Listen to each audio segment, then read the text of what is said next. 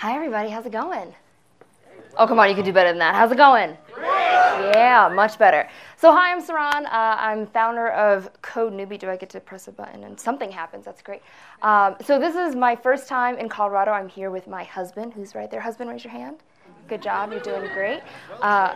Very. 7 years.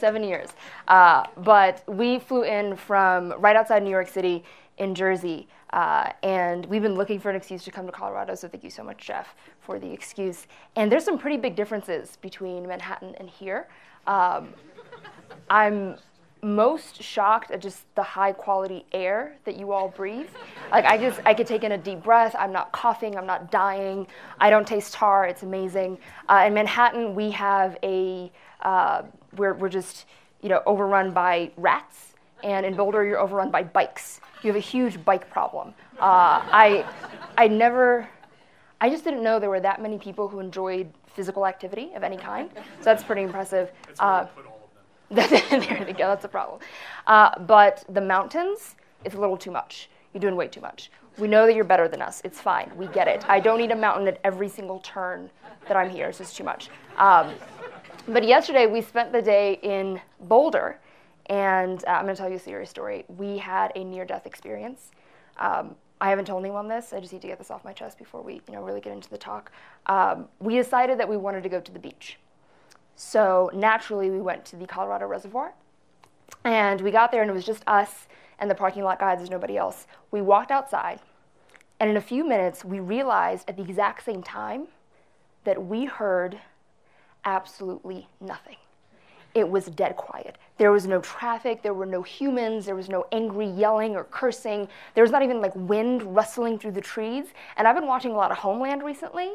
And right before anything bad happens in Homeland, there's 10 seconds of complete silence. So I looked at him and was like, we're about to die. We're definitely going to die at any moment. He said, what are you talking about? I said, look, I saw this last night on Hulu. We're definitely going to die. We need to leave immediately. And at that moment, I joke you, I kid you not, we heard a leaf fall from a tree. Do you know how terrifying that is? That's like some horror movie crap. You're not supposed to hear the stem break and then it hit the bark along the way. You just don't do that. So I basically risked my life in being here today. So you're welcome.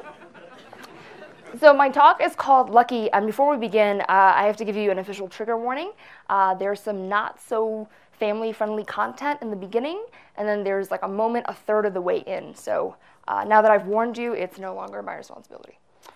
So the last time I gave this talk, I was talking to So we're going to do a pre-talk, which is the talk before the talk about the talk. It's like the talk trailer, kind of. So it's 12:35 a.m. It's the night before I gave this talk, and I was talking to my mom.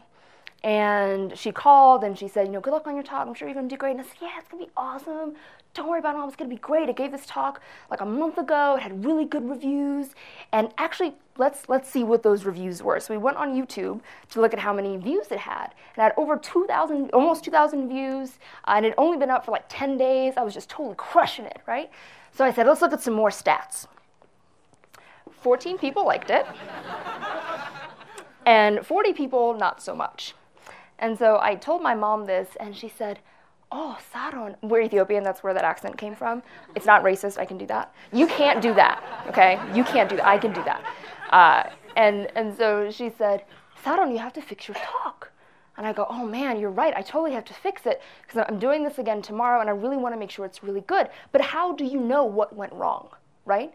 It's a pretty rich, long talk. How do you know what to fix? I have an idea. Let's read the comments. I'm sure it'll be filled with rich dialogue, great feedback, constructive criticism, growth feedback, right? Let's see. So let's look at the first one. So this shit, that's not funny, this is super serious, is just whining about race and gender. Effing Christ, the Chinese learn about quantum mechanics and are putting quantum satellites in space, and we learn to hate white men. F my Western society up, fam-lam. So first of all, I love white people, okay? I have 3 white friends. Second of all, what the hell is a fam-lams? I never heard of that before. And I assumed it was something derogatory, so I looked it up. It means like best friend, like a family. It's something positive, which is very confusing. There's no growth feedback in here. So let's move on to the next comment. This one's short and sweet. This is some good brainwashing. Thank you. When I do things, I like to do them well, so that's good. My intention is never to brainwash people. It's like not my thing. But if I could brainwash you, that's pretty freaking awesome. That's a great skill to have. So, I was a little flattered, but again, no growth feedback in this. So let's go to the next and my personal favorite one. How about you talk about coding and not fake societal issues? Effing social justice. Don't worry, I won't say that word. I won't do that to you. When I showed this slide last time, a friend of mine was in the audience, and he was sitting next to two women, and he was like, I was just praying that you weren't going to say that word. I was so scared. I was so scared. Don't worry, I won't do that to you. But there's two things. To be perfectly honest with you, I'm shocked that it took this long to get this type of comment. This is the first negative comment, just a straight online harassment comment that I've received, and I've been coding for about 3 years, and I'm just so shocked that it took 3 years. The day that I decided to learn to code, I told my husband, I said, look, we're black. I'm a woman, and I have a really big mouth. So something's going to happen at some point. You need to be prepared. When I went to my first conference, my first tech conference ever, was also the first time I spoke. It was at RailsConf. Shout out to RailsConf and Omar and a couple people in the audience. I went there, and I was so scared that I designed a T-shirt that said, "This is my first conference, please be nice to me." As if a harasser would stop, read it, and then go, "Oh, this is your first one? I'll have a good time. I'll see you at the next one, though." I was so afraid of that first conference that I brought my husband, then he was my boyfriend, with me, and people thought it was so cute. They said, "Oh, how romantic. Oh, true love." No, that was a security measure. That's what that was. It was strictly a security protocol. And I had a lovely time at RailsConf, and I blogged about how wonderful people were, but I was very, very afraid. And if I had seen that comment a year ago, it would have slowed me down. 2 years ago, it would have quieted me. 3 years ago, it would have broken me. And I'm so fortunate that I'm at a place in my career now where I've received so much love and support from a lot of you in this audience that I can read a comment like that the night before I give the same talk, and I can just put it on a slide and we could talk about it the next day. So,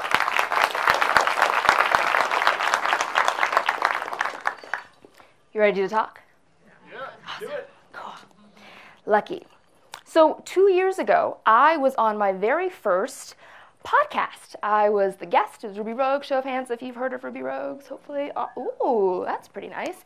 I was on episode 159, and it was called Hacking Education. And it was about my personal journey, learning to code and being a developer. And in passing, I said, I'm very privileged. And this is what I look like when I code. I just turn into a cartoon. And my journey learning to code involved a boot camp and some learning on my own. It was very hard. It was very lonely, and I was talking about this.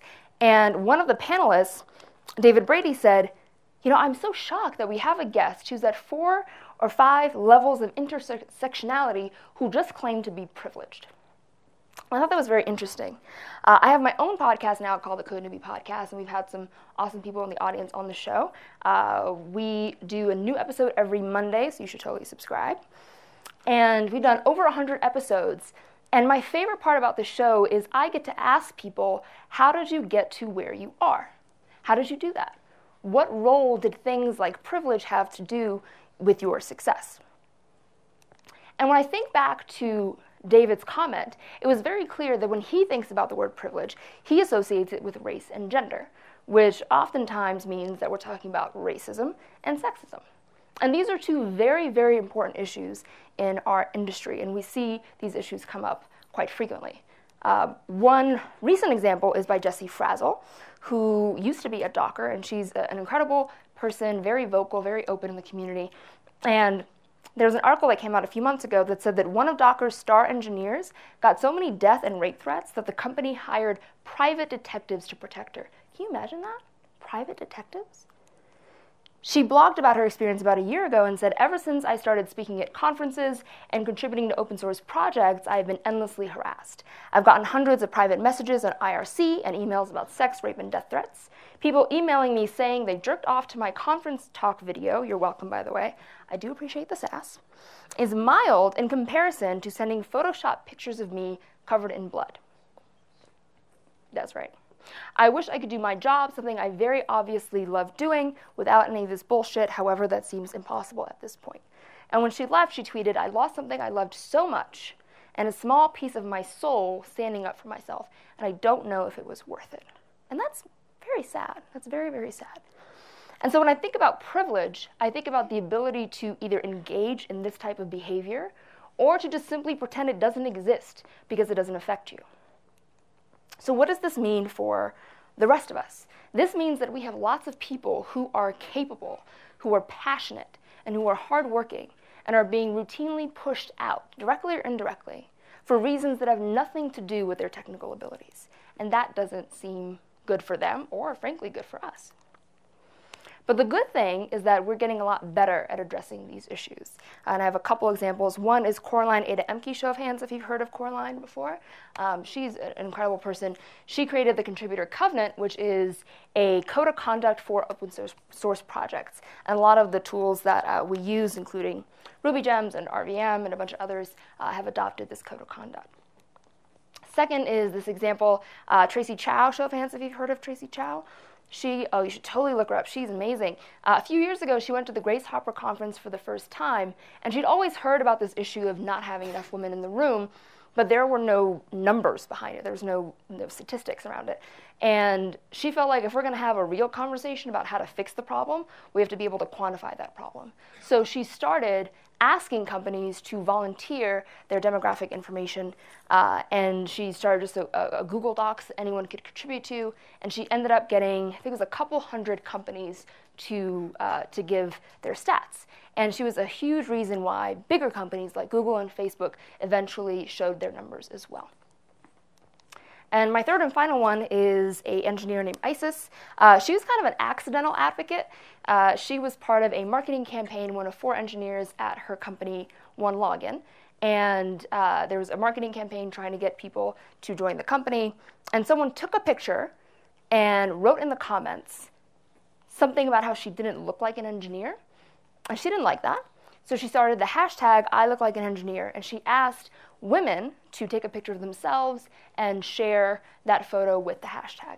And it was absolutely beautiful to watch, because you get to see all these women from all over the world, different races and backgrounds and ages and all that, showing that I look like an engineer because I am an engineer. So going back to David's concept of privilege, it makes a lot of sense. The way that we talk about privilege is usually tied to race and gender. But I don't like that definition, because I'm a woman, and I'm a person of color, and I'm drowning in privilege.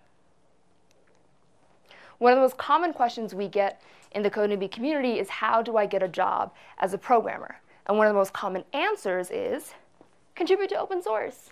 It's awesome. Everybody can do it. You can build a portfolio. You can build things that people are actually using. It's a great way to show what you can do and eventually get that first job. Show of hands if you've heard this advice. Show of hands if you've given this advice. I guess not a lot of people have asked you. That's okay. So contribute to open source. So let's take a look at this. What does it really take to contribute to open source? One, you have to know how to code. Now, I know there's lots of other ways you can contribute as well. You can do documentation, and you can do design work and a bunch of other stuff. But if the goal is to prove your technical abilities, you have to have a certain level of competency in coding to be able to contribute. Number 2, communicate. A lot of open source is just communication, right? You're doing code reviews, you're responding, you're asking questions, you're defending your code base and your pull requests. So a lot of it has to do with just communication, and especially communication in English. Number 3 is time. And by time, I really just mean money, because you have to be able to justify spending hours of doing free work. And doing that, and doing it enough so that you actually build a portfolio, probably means that you have some degree of financial stability to justify that decision. And number 4 is a computer. And I know Dave talked earlier about how that's getting a lot cheaper and more affordable, but you still need some type of a machine to do that work. And the 5th one is the internet, right? You have to be able to log in and push and pull and all that stuff. So if we think about contributing to open source as a class, these are the prerequisites. These are the things that you need to have before you even walk in the room. So how do we get here? How do we get to a place where we have these prerequisites? How did I get here? Let's go back to privilege. I grew up in an upper middle class household. We were born in Ethiopia. My dad came to the United States when I was 1, and then my mother and I followed when I was almost 3 years old. We lived in a really crappy 1-bedroom apartment in DC, and then when I went to middle school, we moved to a very rich county, one of the richest counties in the United States, and then in high school, we moved to one of the richest parts of one of the richest counties in the United States. My parents were pharmacists, which is awesome because I get to say they sell drugs. And I didn't earn any of that. That came straight from their work and their dedication. So if we think about how living and growing up and that type of socioeconomic stability affects us as adults, we have some research for that. There's a study called Where is the Land of Opportunity? The Geography of Intergenerational Mobility in the United States. And here we see this graph, where on the x-axis we see parent household income, and then on the y-axis we have mean child household income. And we can see a correlation where the more money your parents make, the more money you're likely to make when you become an adult. We see a similar relationship when we talk about parent income rank and college, right? Your likelihood to actually attend college. And then on the right side, we have the quality of the college you attend. And we see a similar correlation there as well. And so when I think about what that means for me, it means that I went to a really, really good public school. I was in a magnet program for middle school and high school. And being in that type of environment means that I had very high academic standards, and everyone around me had very high academic standards. There was no question of whether or not you were going to take honors in AP. It was how many are you going to take. I didn't know that college was an option. That was a requirement. Let's talk about college. So I have 2 degrees, one in a BA in psychology, a BA in English and a BS in psychology, which are 2 degrees that I use every single day. And if we look at college education and income, we see a correlation where the higher the degree is, the more money you're likely to make. Unless you have a PhD. I don't know what's up with the doctoral degree category, but they're not like fitting the pattern very nicely. But we see the opposite for unemployment, right? So the higher the degree, the less likely you are to be unemployed. Now let's talk about the liberal arts degree. If you have a 4-year degree, you likely had a general studies type of class, right? Where you had to do a lot of things that involve collaboration and a lot of research and writing and working in teams and all that good stuff. And what that means is you have strong communication skills. You spent years doing the kinds of things that lead to having very strong communication skills. Let's talk about computer and internet access. I had my first computer with internet when I was 9.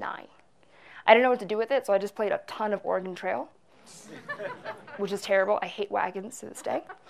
And I don't know how my mom knew, but she just knew how important touch typing was going to be. So she made me do Mavis Beacon all the time. I hated her, but she ended up being a very important woman in my life. And when I was in middle school and high school, we didn't have a computer lab. We had many computer labs. We had all Apple products. We had the Adobe Creative Suite. I learned Final Cut Pro when I was 13. I sound like a jerk, don't I? Show of hands if you've heard of an internet desert. Couple people, okay. So an internet desert is when you don't have basic internet speeds. You don't have enough to do basic web functionality like download a photo or do a video chat. I don't know about you, but I do a ton of video chats for a lot of meetings. I don't know where I would be without that capability. 11 million people in the US don't have access to wired broadband. That's a lot of people. If we think about what categories these people fall in, on average, the proportion of the population without internet access is highest in counties with the lowest median household income, the lowest population density, the highest rural population rate, and the highest poverty rate. So we see a connection between internet access and income. If we look at this on a worldwide level, less than half of the world's population has internet access. That's a lot of people that we're leaving out. Let's talk about health. Did you get your photo? You good? Okay. Let's talk about health. Health is one of those things that, honestly, I didn't really think much about. As you can see, I got all my limbs. They're like kind of pathetic limbs, but they work. Mom. And I have all my senses, and I've never really had to think too much about it. And that's one of those things that, again, I didn't earn. I definitely didn't earn because I don't exercise at all. I will take the elevator to the second floor. Don't play with me. When we think a little bit about health, we have 1 million people in the United States who are functionally deaf, 360 million in the world, 1.3 million in the US who are legally blind, 39 million in the world, 1 in 12 men who are colorblind, 1 in 200 women. And what that means is there's the accessibility component, which I think is kind of the obvious one, right? You can't do the things that you might want to do. You can't navigate the way that other people might. But there's also a financial impact that I didn't appreciate until I had friends who were going through some very serious health concerns. And there's a financial impact of just health bills, but there's the fact that you have to pay the opportunity. There's an opportunity cost to not being able to actually work and generate income. And then there's the third one, which is emotional stress, right? Which is just being kind of trapped in this body that won't let you do what you want to do and won't let you be who you want to be. And that's a huge, huge part of it as well. Let's talk about money. My parents paid for my college. Try telling immigrant parents that they're going to pay for your English degree. That was fun. But they paid for my college, which meant that I didn't have to worry about certain things. When we think about student debt in the United States, 40 million people have $1.2 trillion in student debt, which comes out to about $30,000 per person. That's a lot of money. That's huge. And that can really impact a lot of the decisions that you make later on as an adult. We can see that college student loans are the highest besides mortgage in terms of the money that we owe. And that happened recently. That happened about, looks like 6 years ago. So there's a survey where 52% of people strongly agreed or somewhat agreed with the statement, my need to pay student loan debt is hampering my ability to further my career. And I've seen this happen with my own group of friends and people that I grew up with as well, where they had to take the first job they could get out of college. They just had to. There was no room to take a gap year and find yourself. You couldn't take an unpaid internship. You had to do what you needed to do to make sure that you could take care of yourself. For me, it meant that I didn't have to get a job. I could focus on building a career. And years later, that meant that I could learn to code. I could take the time and have a bit of a safety net to take months off and learn to code, and years later be here and talk to you all. So going back to that question, how did I get here? I'm really, really lucky. And I bet a lot of you are really, really lucky too. And people hate hearing that. People hate hearing that. People want to believe that hard work is all it takes, right? I worked really, really hard to get here, and I was one of those people. And my husband would tell me all the time, he'd say, okay, sure, fine. You work hard, but luck has played a role in your success. And I say, no, it didn't. And we had this conversation enough times that eventually I decided to do some mulling over and some research. I read tons of articles, also known as tweets. And you do it too. And I kept coming across this tension between this idea of luck and this idea of hard work. And there were all these celebrities telling me, I got here because I worked really, really hard. I think that's actually Kevin Hart's bio says, I got here because I worked really, really hard. But here's the thing. I recently left my job at Microsoft. Hi, Dad. 3 months ago to work on CodeNewbie full time. And when I was there, I was a program manager for something called Tech Jobs Academy. And it was a 4-month free technical training program for people who were unemployed or underemployed. And we found 25 people who were very passionate and excited about technology and just for one reason or another never got a chance to really break in. And guess what I learned about people who are unemployed and underemployed? They work really hard too. They work super hard. I had one of my favorite graduates is this woman who had 4 kids, and for years she found time, 1 hour here and there, to read a chapter of a tech book, to get services that were free from the government, to go to the library, to very, very slowly and gradually build her tech career. So by the time I was strolling into my cushy Microsoft job at 11 a.m., she'd already fed 4 people, okay?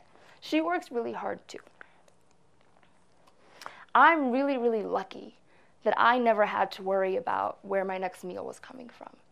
I was really lucky that I grew up with a level of security and exposure and support so that as an adult, I could take my unburdened shoulders and I could lean in to my work. I was lucky first so I could work hard later. So what happens when technology is dictated by the lucky? What happens when those of us who are statistically better positioned to be successful are the ones who decide how everyone else interacts with technology? When we decide what they do and how they access their memories? You get this. Show of hands if you watch Silicon Valley. Show of hands. Awesome. Do y'all remember the scene? I love this scene so much. I love this scene so much. I love it because it captures everything I hate and I love about technology, right? So the story is the main guy, he's interviewing for a position, and they sit him down and they go, oh, this is mind-blowing technology. It's gonna blow your mind. It's so incredible. We're just changing the world. And they sit him down and they give him a little controller, and it's just like a mustache filter. That's the whole thing, just mustaches. And he goes, I don't get it. You said you were changing the world, and it's just really cool stuff. And they go, oh, don't worry. There's different kinds of mustaches. And the thing is, mustache filters are super fun. I think I'd look really good in a mustache filter, I'm just saying. They're really, really awesome. But this reminds me of the problems that we're solving, right? What problems are we solving by having a mustache filter? I think that we tend to solve problems that we understand the best. And usually those are the ones that we experience ourselves. And if we have those problems, then chances are we know people who have those problems. I love talking about my problems. It's one of my favorite things. You just sit around and you just complain all day. I will warn you, though, don't try and tell my husband your problems, because he does this weird thing where he tries to solve them. And I'm like, that's obviously not the point of talking about your problems. And so we tend to solve problems that we personally experience. So what do we do with our luck? We have all this luck and we have this issue where we're just looking at our own issues. What can we do? We can expand our problem pool. And this can mean a lot of different things to a lot of people, but at the end of the day, it boils down to expanding your problem pool. Because the more exposure we have to different problems that are outside of our immediate vantage point, then we are more likely to share and spread that luck. So there's a few ways that we can do that. One is to follow people who are not like you. I think Twitter is awesome for this. There are tons of Twitter lists that kind of collect people by different metrics and different themes. Like half the people I follow on Twitter, frankly, I don't even like them. I just follow them because I know that their perspectives and opinions are different from mine, and I want to have exposure to that. So I highly recommend it. One of my favorite, you can pick people who just look different, come from different industries. My favorite is I love following people who are bilingual and who sometimes tweet in a language that is not English. And it's just a humbling reminder to know that not everyone speaks literally the language that you do and what it feels like to not always understand people. So I highly encourage that. Number 2 is to volunteer. I get most of my news from Twitter moments, and I know way too much about Kim Kardashian, but volunteering is one of those things where you're not just reading about someone's problems. It's not, there's no distance there. But when you volunteer, whether it's at the local library or at a Rails bridge or an organization like that, you get to meet people who might come from a different background and get to know them as human beings and not just as statistics. And number 3 is to amplify voices. There are lots of really great people doing a lot of the heavy lifting. A couple of them we talked about early on in this talk. But just a simple retweet goes a long way. Recommending them for a job or an opportunity or a grant or a speaking gig can really help those people out. Okay, so your problem pool is expanded. Success. So now what do? One thing you can do is you can actually try and solve those problems yourself. But there's also ways that we can take that information and incorporate it into your product. So one obvious way is to think about accessibility. So are the tools that we're using easy to use if I'm using a screen reader? Am I using alt text correctly? Things like that. And then it's considering internet speeds. Are my files small? Does my page load very quickly? And then the third one, I think you'll appreciate this because this is the Ruby community, is conventions, right? Creativity is awesome sometimes, but a lot of times just use things that people expect and use it in the way that they expect to use them. And this might be just simple user flows. You know, if you're trying to have a window and kind of trying to close the window, put an X there. Don't put like a smiley face. That's just weird and not helpful to anyone. But simple things like that, using conventions and especially symbols and icons so that you don't have to know English to use your product. And there are some awesome examples of ways to expand your problem pool and ways to make sure that your technology and your products are accessible to everyone. One is Code for America. Show of hands if you have heard of Code for America. Awesome. Oh, that's a lot of people. Yay. Code for America is great. And what I love about what they do is they've been around, I think, for over 6 years. I believe they've worked with tons of local agencies, local government agencies. And they have a great website where you can see the different community problems that they've solved with technology. It's a great way to learn more, to figure out how technology is applicable. And it's an incredible website to check out. The next is the 18F blog. Show of hands if you've heard of 18F. No, look at, y'all are so informed. I love it. So 18F is great because their whole thing is trying to be a lot more transparent and trying to use technology to solve civic problems. And their blog is great because they tell you how they do that. They tell you the problems they encounter, what's worked, what hasn't worked. They try to keep a lot of things open. It's a great way to figure out how to merge privilege with technology and coding skills. And the third is the Big Apps competition in New York City. Show of hands if you've heard of this one.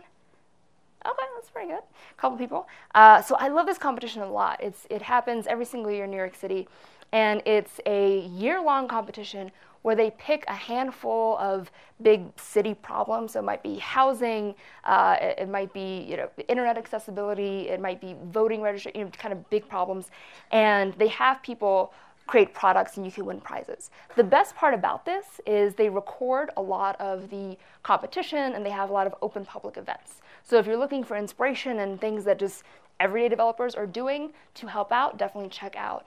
They have a website and a page for that as well. So expand your pool and share the luck.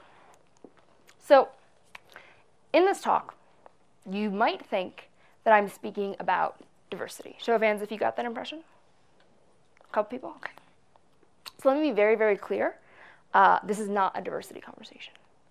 I don't like the word diversity because it emphasizes differences and it draws lines between us. It assumes that there's an other, a normal, and an other. And that's just not accurate. That's not the world that we live in. I much prefer the term inclusion, because inclusion demands that we think about everyone. It demands that we continually ask the question, who are we leaving out? Who's not at the table? Who should we be inviting? Inclusion is a worthy and a very elusive goal. And I believe that if we can think about ways to include everyone at the table and invite everyone to that table, we are much, much more likely to create products that are helpful to everyone. And in that way, we can all be a little more lucky. Thank you.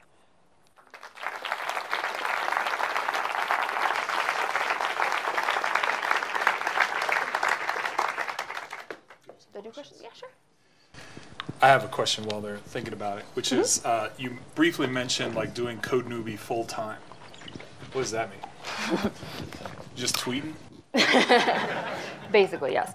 No, so Code Newbie, I started about almost 3 years ago now. And it started as a Twitter chat. And it was a way for people to connect who are also learning to code, but don't have a supportive structure like, if they're going to a boot camp and things like that. And so every Wednesday night for 1 hour, we would tweet with the hashtag CodeNewbie. And so we've done 133 Twitter chats, I believe. And about 2 years ago, we launched the podcast where we've had yourself and a few other people on. But we're actually doing our first conference in April, so April 21 and 22nd in New York City. And so I'm working on that. We're working on a new podcast show, and we're doing a couple of chapters in different cities. So stuff. Sponsorships. People like you. Genius. Other questions? I had a question. Is this talk available online? Will be, yeah. Probably there, hi. Yeah. couple weeks. Very inspirational, and I won't say anything terrible about you. Thank you. I appreciate that. Thank you. Other questions? Down low. Dorans. You can shout out. Yeah, Raphael's on the way. I just wanted to start off by saying thank you, because I wouldn't be here today if it wasn't for you. Oh, thank you. Yeah. But I actually, two questions. One, do you think the internet should be free for everyone to use? And Oh boy. Okay. and those YouTube comments are like really terrible. But do you find that when you read something like that, that you realize that you think you're doing something right? And I don't know, does it sort of like empower you in a way? That's a good question.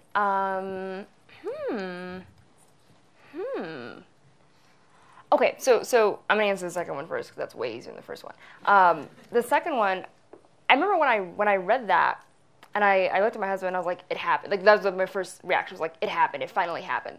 And we were figuring out what to do about it, and he said you should put it in your talk. So I think the empowerment part happens when I can openly talk about it. You know what I mean? Because there are a couple different reasons why I decided to put it in my slide.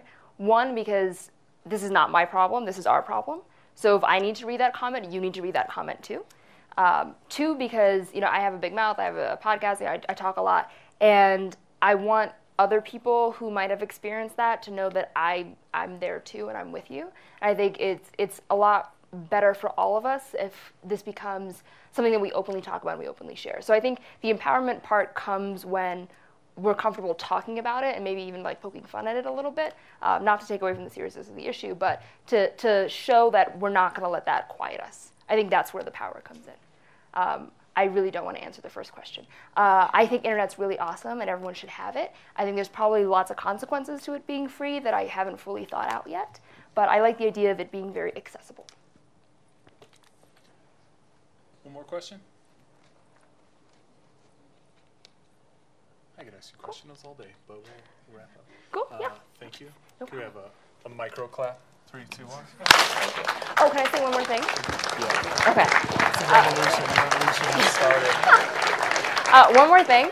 If I know you from Twitter, please say hi to me, because I get like really sad when I leave and I don't get to see people that I will never see again. So please come say hi to me, and like I would love to meet you. So that's all.